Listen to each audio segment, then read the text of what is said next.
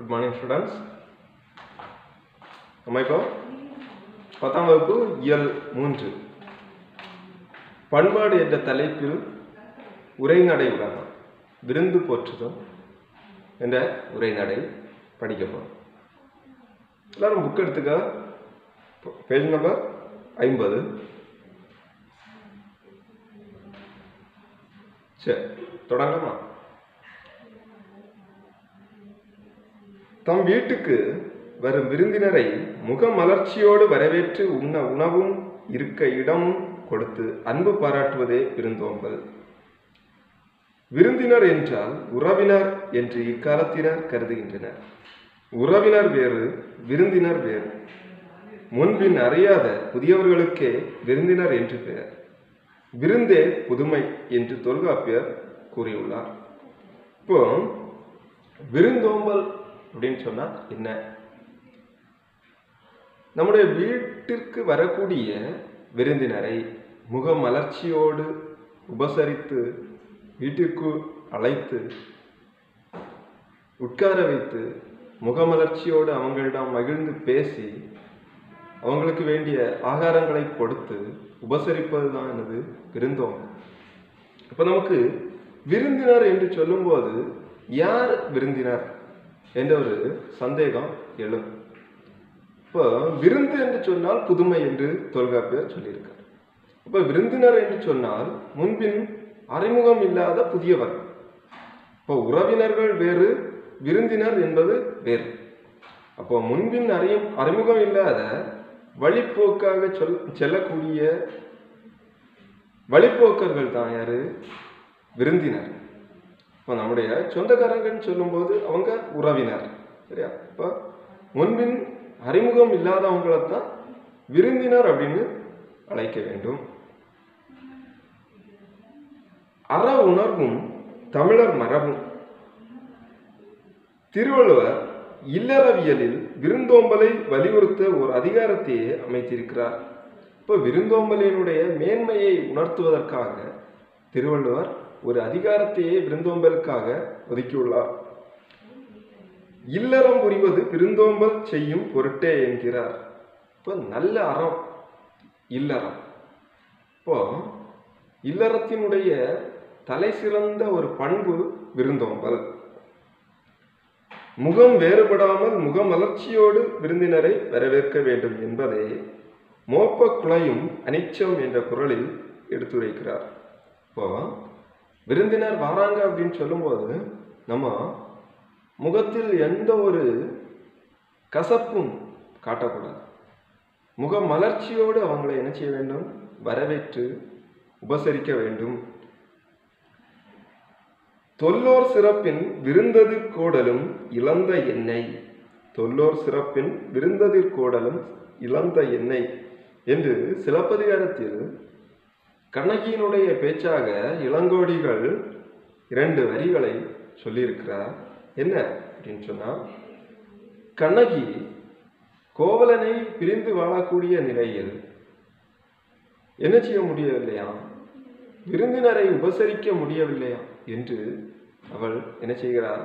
வருத்தம் அடைகிறார்.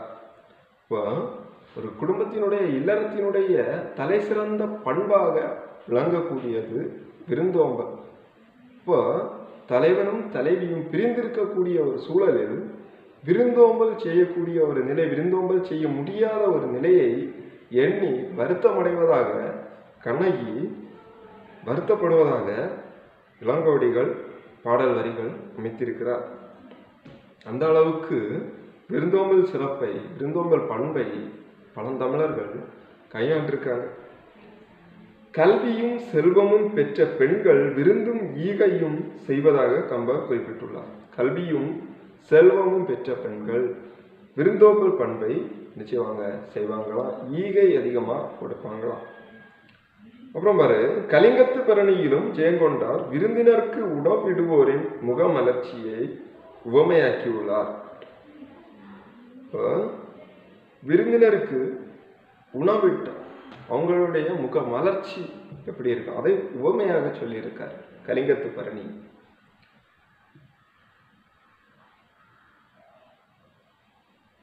தனித்து உண்ணார். யாரு?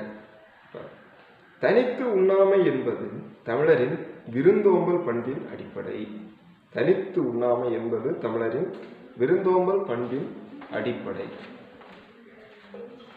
அமிழ்தமே கிடைத்தாலும் தாமே உண்ணாது பிறர்க்கும் கொடுப்ப நல்லோ. அத்தகையவரால் தான் உலகம் நிலைத்திருக்கிறது என்பதை உண்டால் அம்ம இவ்வுலகம் இந்திரர் அமிழ்தம் இவையதாயினும் இனிது என தமியர் உண்டலும் இலரே.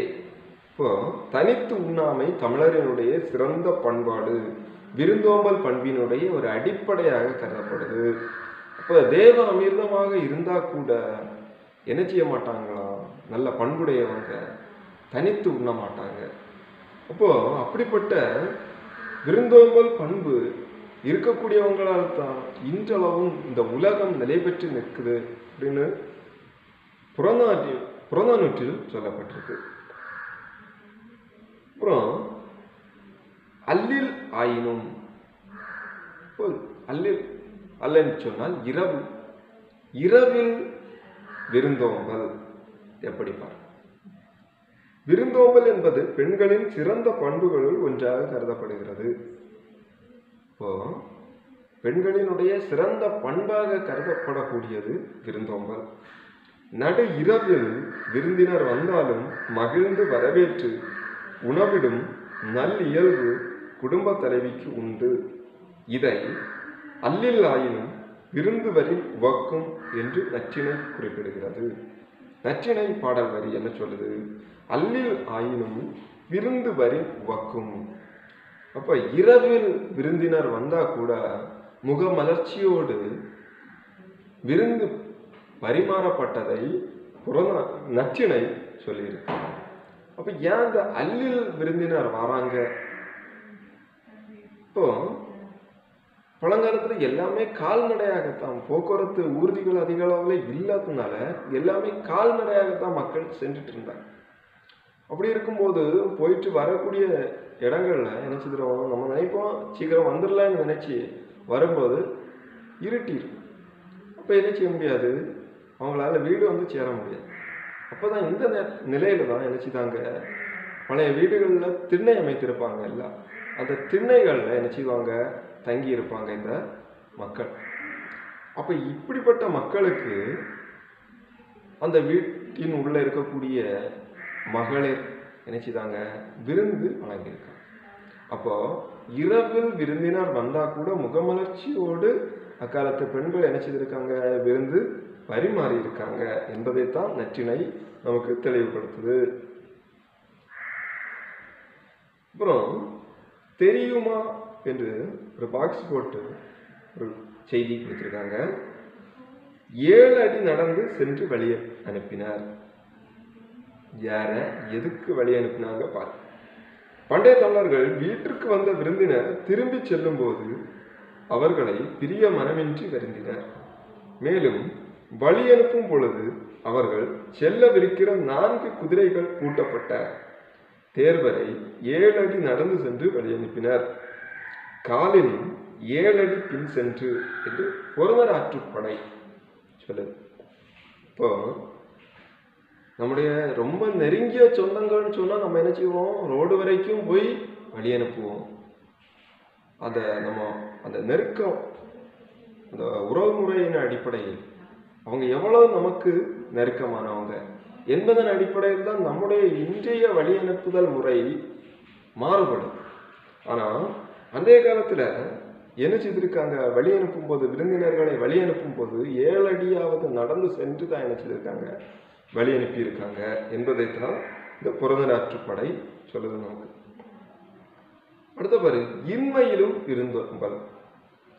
இப்போ இருந்த காலத்துல இருந்தாலே கொடுக்க மாட்டாங்க, ஆனா வறுமையில் கூட விருந்தோம்பல் பண்ணியிருக்காங்க. இப்போ நம்மகிட்ட ஒரு யாரு இல்லாதவங்க பிச்சைக்காரங்க என்ன செய்யாங்க, கையேந்தி வாராங்க.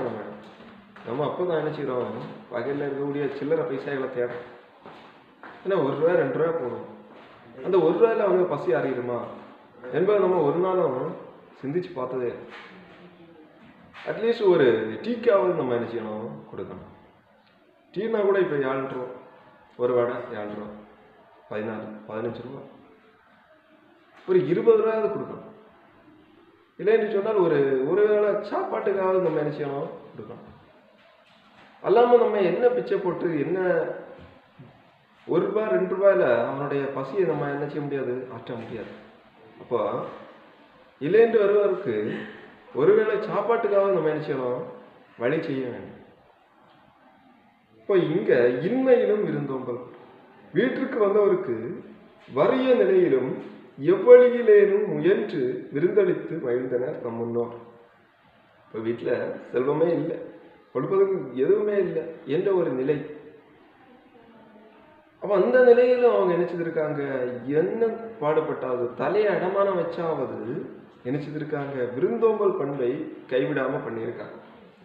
இப்போ இங்க பாரு, தானியம் ஏதும் இல்லாத நிலையில் விதைக்காக வைத்திருந்த திணையை உரலில் இட்டு குற்றி எடுத்து விருந்தினருக்கு விருந்தளித்தால் தலைவி. இதனை குரல் உணங்கு விதைத்தினை உரல்வாய் பெய்து சிறிது புறப்பட்டன்றோ இழல் என்று புறநானூறு காட்சிப்படுத்துகிறது. அப்ப இந்த புறநானூற்று வரி என்ன சொல்லுது அப்படின்னு சொன்னா, நம்ம விதை நெல்லுக்காக வைத்திருந்த திணையை அடுத்த வருஷம் விதைப்பதற்காக வேண்டி வைத்திருந்த விதை நெல், இப்போ அதை வாங்கிறதுக்கு அடுத்தது காசு இருக்கா இல்லையா தெரியாது. அப்போ அந்த விதை நெல்லை என்ன செய்திருக்காங்க, குற்றி அதை அரிசியாக்கி அதை நினைச்சிருக்காங்க, சமைச்சு விருந்தோம்பல் பண்ணியிருக்காங்க. இப்போ அந்த அளவுக்கு வறிய நிலையிலும் விருந்தோம்பல் பண்பை நினைச்சதில்லை, கைவிடல பழைய தமிழர்கள்.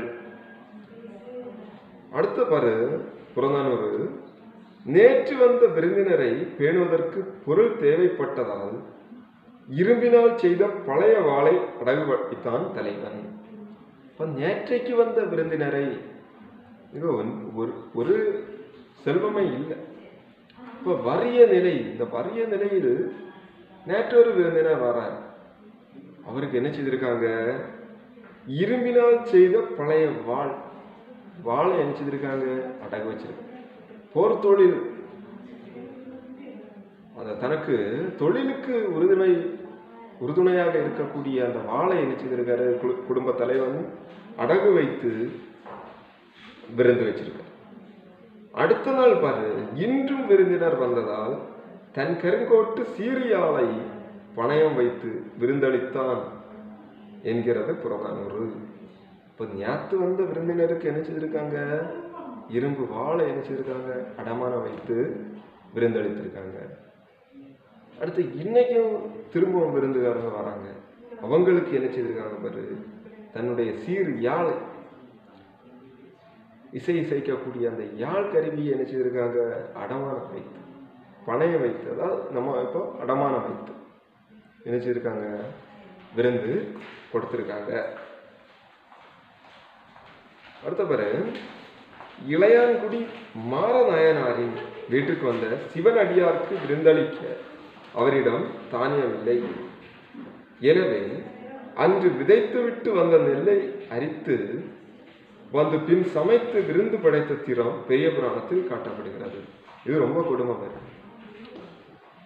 நிலத்தை பண்படுத்தி உழுது தண்ணி பாய்ச்சி அடுத்த போகத்துக்காக நினைச்சிருக்காங்க, நெல்லை விதைச்சிருக்காங்க. இப்போ நெல்லை விதைச்சி ஒரு நாள் ஆகல, அந்த நேரத்தில் வீட்டுக்கு ஒரு விருந்தினக்காரங்க வந்துட்டாங்க, கொடுப்பதற்கு எதுவுமே இல்லை. அப்போதான் யோசிக்கிறாங்க, ஓ நம்ம இன்னைக்கு தானே விதைச்சோம், ஓடி போய் அந்த நெல்லை இணைச்சிருக்காங்க, அப்படியே அந்த தொழிலிருந்து அரிச்சு எடுத்து, வயல்ல இருந்து அரிச்சு எடுத்து கழுவி குற்றி சோறாக்கி விருந்து கொடுத்துருக்காங்க.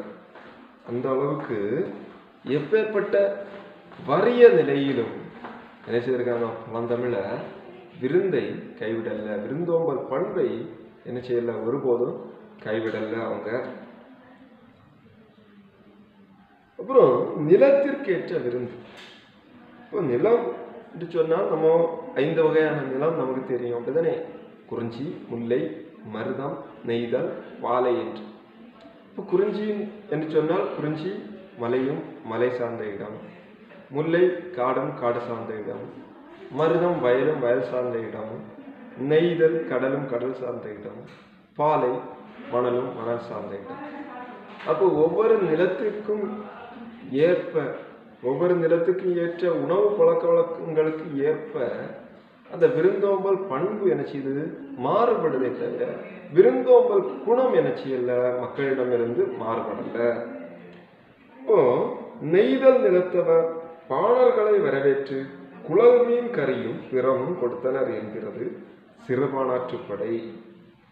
இப்போ சிறுபானாற்றுப்படை இலக்கியம் என்ன சொல்லுது பாரு.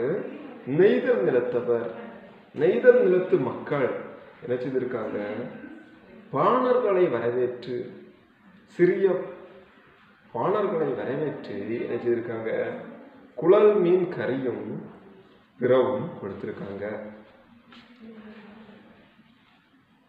அம்சப்பிரியா என்பவங்களுடைய ஒரு கவிதை நமக்கு பாக்ஸ்ல தந்திருக்காங்க பாரு. இலையை மடிப்பதற்கு முந்தைய வினாடிக்கு முன்பாக மறுக்க மறுக்க பரிமாறப்பட்ட கூடுதல் இட்லியில் நீண்டு கொண்டிருந்தது பிரியங்களின் நீள் சரடு. இப்போ இந்த கவிதை என்ன சொல்லுது பாரு. நம்ம சாப்பிட்டுட்டு போதும் அப்படின்னு நினைச்சிட்டு இலையை என்ன செய்வோம், மடிப்போம் அல்லது பாத்திரத்தை தூக்கிட்டு கிளம்புவோம். அந்த நேரத்துல வலிய வந்து இன்னும் சாப்பிட்டு தான் ஆகணும் என்று சொல்லி கூடுதலாக இடப்பட்ட சாப்பாட்டில் நீள்கிறது இன்றைய உறவுகளினுடைய அந்த நீள் சரடு. அப்புறம் விருந்தை எதிர்கொள்ளும் தன்மை.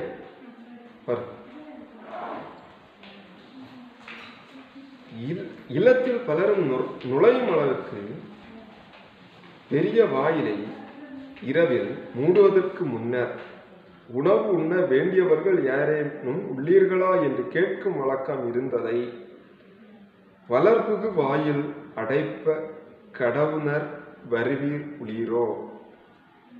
இப்போ பாரு, வீட்டில் இருக்கவங்க என்ன செய்யாங்க, சாப்பிட்டுட்டு தூங்க போறக்கூடிய நேரம்.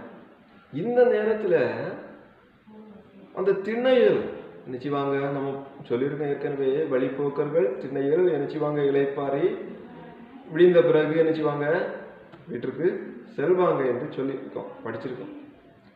அப்ப அந்த திண்ணையில யாராவது பசியோட இருக்கீங்களா அப்படின்னு சொல்லிட்டு அழைத்து பசியோடு இருந்தா அவங்கள கூப்பிட்டு என்ன செய்யாங்களாம், சாப்பாடு கொடுக்குறாங்களாம் என்று குறுந்தொகை பாடலடிகள் நமக்கு புலப்படுத்துகின்றன.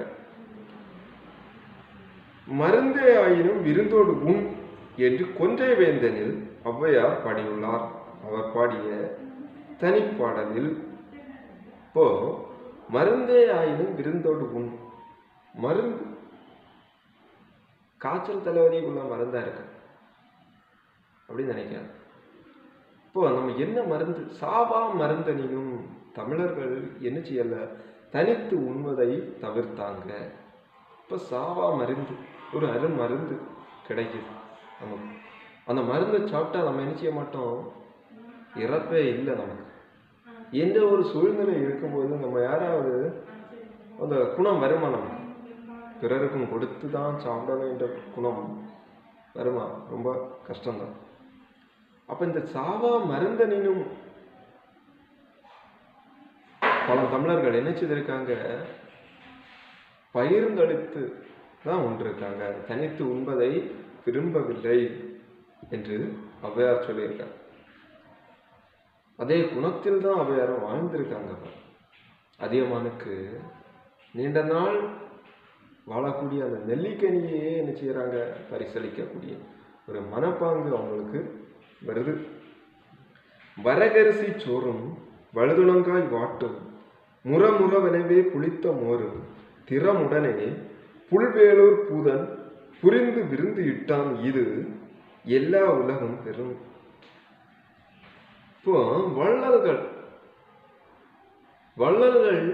விருந்தினர்களை இணைச்சிருக்காங்க, போற்றியிருக்காங்க, இந்த விருந்தினர்களை நல்லா உபசரிச்சிருக்காங்க என்ற பாடல் வரிகள் தான் இது.